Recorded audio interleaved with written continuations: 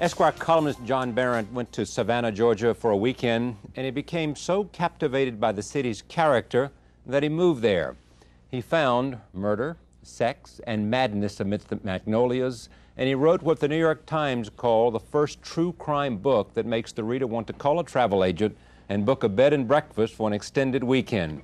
It is called Midnight in the Garden of Good and Evil. It is climbing the bestseller list, and it is getting rave reviews, and we're pleased to have the author here this evening. Welcome. Nice to be here. Tell me the story, because you, who have been a journalist with New York Magazine, columnist with Esquire, all of a sudden, this is, I guess, many journalists' dream is to write this kind of book and get this kind of reception. And it's almost as if it didn't start by design. You didn't go to Savannah looking for a story. No, and I wasn't there to write a book. Right. I stumbled on it. The airfares tumbled in the beginning of the 1980s, and it made more sense to take flights out of town for a long weekend than to buy this fancy food that you get in Nouvelle Cuisine in restaurants. So that's what a bunch of us did every once in a while. One of the trips I made was to Charleston, and my friends went back on Sunday, but I noticed on the map that Savannah was only 2 hours south by car. I'd always heard about Savannah. I'd never seen it. I'd read Treasure Island when I was 10 years old, and the map of Treasure Island is handed over, if you recall, at Savannah. Captain Flint gives it to Billy Bones at Savannah, and I always thought of Savannah as a pirate's rendezvous, because it's also written on the map that Robert Louis Stevenson drew for all those editions of the book. Later, when I read Gone with the Wind, it was not the center of the action, but it was off on the coast, and Margaret Mitchell describes it as an ancient grandmother fanning herself in the shade. This is Savannah as opposed to Atlanta, which was then a frontier town. So that's all I knew about Savannah. And I don't think many people do know a lot about Savannah. So I took a look, and I drove there, and I was absolutely captivated, enchanted, and seduced by the city. It's a city. What was it about the city that captivated, fascinated, seduced? The physical environment, for one thing. It's a city of garden squares. The streets are laid out in a grid pattern with squares at every other intersection. Each one has Spanish moss and live oak trees and flowering shrubs. The town is very well preserved. It's a 19th century town with beautiful architecture. The weather, as you probably know, is very mild and soft and gentle. And the light is gentle because it filters through the live oak trees, which have very tiny leaves, and it filters rather than it blocks. The shade is not dark, it's sort of soft. And there's an atmosphere, there's a hush in town, there's very little noise at all, very little happening. And so there's this sort of hothouse atmosphere. And the people are charming, and I discovered, the longer I was there, I discovered more and more interesting people and characters. And so what did you do, though? After discovering the city and finding out you liked it, you did what? I went back to New York. Yeah. And then I thought about it. And it came time in my career to do something a little more than magazine writing, because I found it rather superficial. I was doing columns for Esquire, and I would study something for about a week or two and write about it, and then something else, and articles were. For me, I didn't get deeply into anything. And I began to think I wanted to write a book, and I thought, well, perhaps Savannah is meat enough for a book, because it was this wonderful, self-contained society. They don't care about the other outside world. And I went back, and the book happened. It sort of came together. It didn't come together. Went back to live. I went back to live, and it took about 7 years to write the book. Yeah, and you got to know the place, and you got to know the people. Right. And so how did Midnight in the Garden of Good and Evil come about? Who did you know, and what did you know, and what began led to to meet this people. I knew that story of murder and seduction and sex? Yeah. I knew there was a story there, and a certain murder that happened in the most beautiful house in Savannah. Very intriguing kind of murder. The man who was accused of murder openly admitted that he shot this young man in his house, but whether it was self-defense or murder was the big question. But the man who was the defendant, Jim Williams, lived in Mercer House, a house built by the songwriter Johnny Mercer's great-grandfather during the Civil War. And it's the most beautiful house in Savannah, still in private hands. And Jim Williams, every Christmas, had the party of the year that all the members of society, hoped to be invited to. So he was a sort of central figure in society. So for him to shoot somebody in a house that had already been photographed and published in Architectural Digest and was a center of the social life, was kind of a shock. And I realized that I could do a portrait of Savannah seen through this murder and how the town reacted to it. It causes some critics to say this is really two books in one. On the one hand, it's almost a travelogue. It is a setting of a city, a romantic city in time and place, and on the other hand, it is a story of a murder. Right. It's many things. In fact, it's one of the big challenges for Random House was that it's not any one genre. It's not a novel, but I've written it in the form of a novel. Right. It's not a travelogue where there's plenty of travel. But there's writing an enormous sense of eye for detail in this city. And there's a sense of place. Yeah. It's not strictly a true crime book, but there's a true crime reported in it. Yeah. It's not a memoir, but it is a memoir. So what is it? It's all these things. It's what I felt like writing and pulling together. And my only intention was to be entertaining from beginning to end. And the form, it sort of came about on its own. Tell me about the characters. Well, I'll like tell the you, dead man. Well, the dead man. There are several. The man who got shot was a redneck hustler. Right, male hustler. Male hustler. Right. Danny Hansford. The man who shot him, Jim Williams, was a fascinating character. He now is dead too. He died of natural causes, but he made his own fortune. He was an antique dealer and a great wit. Marvelous, strange person, slightly evil looking, but marvelous. There was, in the book also, there's a man who walks an invisible dog.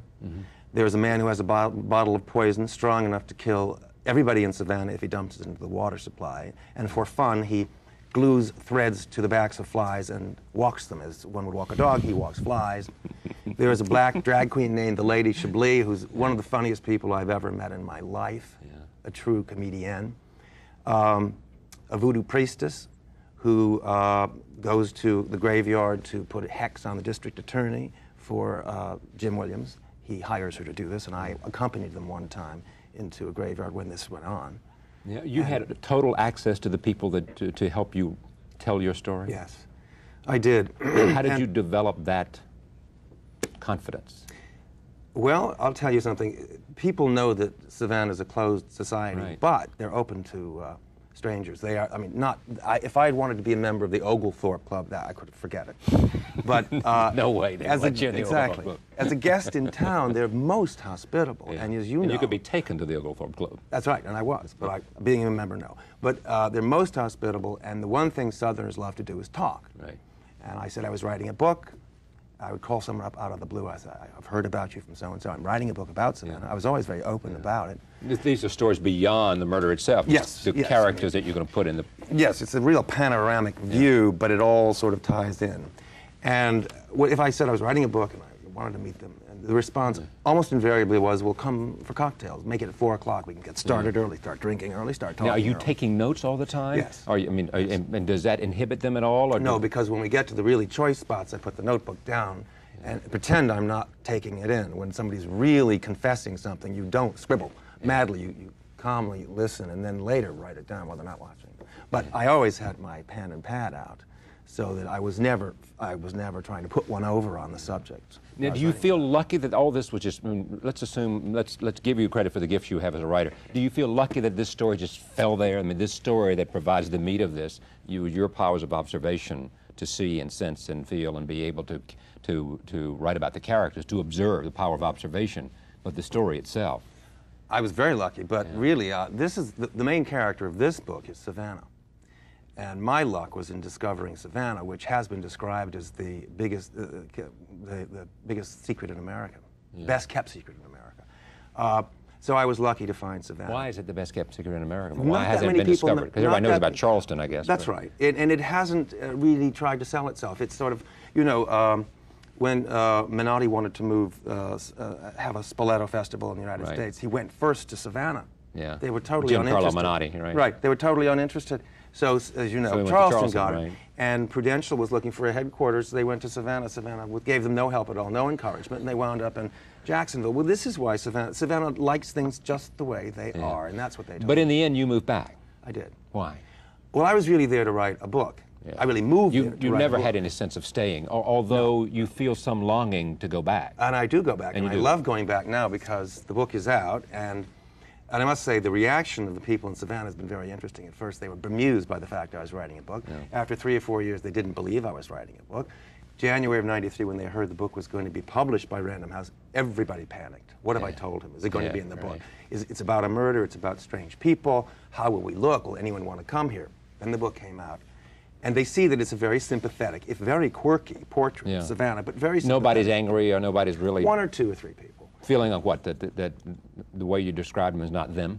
No. You took liberties with there's a their character, indiscretions? No, there's a character or two who come off not so well. Yeah. But it's a fair portrayal, and they're not too happy.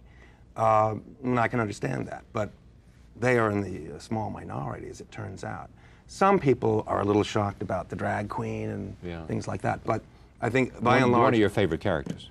One of my favorite characters certainly is Chablis, who's Yeah. the black drag queen. But I really fell in love with the city and all the characters, even ones I didn't admire all that much. Now, have people who read the book in terms of editors and your friends who have seen the early manuscripts since it's recently been published, anxious to go to Charleston and meet some of these people and say, please take me, and I want to meet Chablis? It's an amazing... Well, I've heard from the Chamber of Commerce that they've never had so many tourists in Savannah as they do now. In fact, this girl on the cover... Yeah, I'll hold it up, yes. That's a statue in Bonaventure Cemetery where I three want you to tell me about the three of the Bonaventure chapters Cemetery. take place in Right. Bonaventure Cemetery.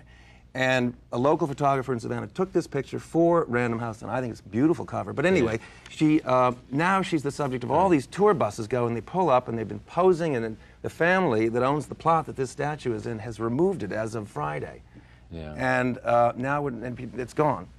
So, because they don't want all that. It's very Savannah for them to have done that. Yeah. Not a word, just they removed it. Now, is Savannah, the whole case, because it's homosexuality and all these other things, does it, I mean, how do Savannahans feel about that? They take that. They're pretty sophisticated people, and they take that in stride. After all, don't forget that Jim Williams, who was this social figure, was known to be a homosexual, and he was not flamboyant particularly, but they knew it, and they sort of they told me later that we prided ourselves on accepting a gay man as a social figure. As an important figure in our community. And how about Danny Hansford? Well, he wasn't known to anybody. This was this was a friend and a helper that Jim Williams employed from time to time. And I don't think Jim Williams took him around socially, but he was there at the house on occasion. And but he certainly wasn't part of Jim Williams' open social life. He was discreet. Let us put it that way. Is there anything that you wanted to do you couldn't do? No. I'm sorry I didn't get some characters in, but there wasn't room for more than I put in. Yeah. I'm sorry I didn't add some things, but I'm really basically pleased with it. It took me 7 years, and I kept fixing and changing and rewriting, so that I'm fairly content with the way it came out. How does it feel to have written a book like this? I mean, after 7 years, and to see it received this way? Well, it's every writer's dream. And are you beginning to develop some fear as to whether you can duplicate this, whether you can do this again? Yes, I'm terrified that I can't. So I'll have to do something very different the next time. And what about, who's going to, I'm sure the movie people have you already sold it to the movie people? Yes. Who bought it? Arnold Stiefel has bought it, and he's a very lively producer. I know my book is in the right hands because when I talked to him once on the phone, I heard splashing noises, and I said, Arnold, are you in the bathtub? He said, of course. And does he have some sense of who the characters might be, who we would like to cast? Well, he's been discussing some. Tommy Lee Jones, perhaps, for Jim Williams. These are just names tossed around. Spalding Gray, perhaps, for the man who has the poison, the strange man with the poison. And sounds good so far. And I don't know. And who is Lady Chablis? Lady Chablis wants. Well, I did make the producer promise that anyone who was in the book for real could, and they wanted to be in the movie, they'd be screen tested. Chablis wants to be in the movie. No kidding. She said, if no I'm not, kidding. Yeah, she said, if I'm not in the movie, there won't be a movie. And you better not come to Savannah again. Right, but they'll all be screen tested if they want to be in the movie. And do you have how much? What else did you extract in terms of your deal for the movie? Money. Other than points and all those kind of things. Nothing really, except that they do want to do justice to the book, which I'm happy about. They want me to write the script, but I'm not so sure I want to spend more time writing the script on this book. I've spent enough time on it. But have you made a final decision on that, or no, you're just leaning against it? I'm leaning against it, but I might very well work on a treatment and then let them. I don't know. We're not sure. A couple of things about Charleston. One, the graveyard. The Savannah. Yeah, well, Savannah. I'm sorry. What makes it interesting to you?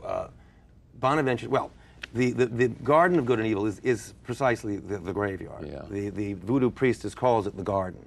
And midnight in the Garden of Good and Evil comes from her expression about what dead time is. She said, you know what dead time is? It lasts 1 hour. Half an hour before midnight to half an hour after midnight. Half an hour before is for doing good. Half an hour after is for doing evil. So the Garden of Good and Evil is specifically the cemetery, and in Savannah it's Bonaventure Cemetery. Where does the voodoo come from? Well, the Low Country in South Carolina and coastal Georgia is full of voodoo. It comes from the West Indies and from Africa to the West Indies, and then slaves brought it, and it's still pretty much, it's pretty common, usually practiced by black people, for black people. Yeah. But Jim Williams, who was white, got into it. Not terribly seriously, but he liked the idea of mind control in people's mind, and people, this woman thinking in his behalf and then her mental powers working on his case for him. Yeah. He was quite a fascinating man, and she was a wonderful voodoo priestess. And Lady Chablis went to a debutante ball? Well, she crashed it. Crashed it. I just want to. I was invited. I got myself invited to the black debutante ball. I heard about it, and I went and I asked if I could go, and the people who ran it said by all means. And it's a beautiful thing. And they dance the minuet, and there's these couples that dancing the minuet is a very beautiful thing to watch. Well, Chablis, when I told Chablis I was going, this black drag queen, she said, "Well, take me as your date," and I couldn't have thought of that's a horrible idea. I mean, it was grotesque. I said, "Absolutely not." Yes. So what she did was she said, "I'll go anyway." She crashed. Yeah. And it was a very tense moment for me, but it was very funny actually too, and it's in the book. Yeah. Do you think these characters are lifelong friends for you? Those yes, that are I still think, alive. I hope so. And those that, I hope so. Yeah. Well, except the ones who aren't happy, but the others, I hope so. I'm out of time. Midnight in the Garden of Good and Evil, John Berendt. Thank you very much. It's a pleasure, and congratulations on the success of the book. Thank you for joining us. Thank Secretary of State Christopher Warren. Christopher, we look forward to seeing you tomorrow night from Charlotte, North Carolina. We'll talk basketball, the magic of the Final Four. See you then.